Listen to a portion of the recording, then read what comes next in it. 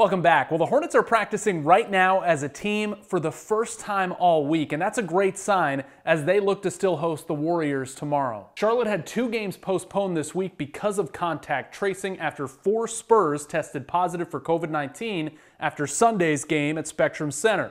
We'll hear from the Hornets tonight at 11. Well, the Hornets PR staff is at it again with another creative marketing campaign for a player. This time, it's a book featuring Gordon Hayward. The team's sending this book out over the weekend to every coach in the Eastern Conference, and in the book is a video highlighting the forward's accomplishments and hoping that those coaches will vote him into next month's All-Star game as a reserve.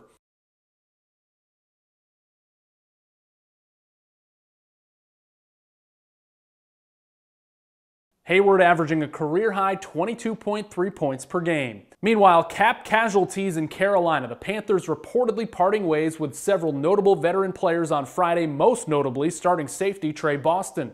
Boston picking off 4 passes in his second stint with Carolina, which lasted 2 seasons. The 28-year-old playing his first 3 years in Carolina as well. He's got 15 career interceptions. Panthers announcing they've also cut punter Michael Pilardi, who was injured last year, and defensive end Stephen Weatherly after 1 season.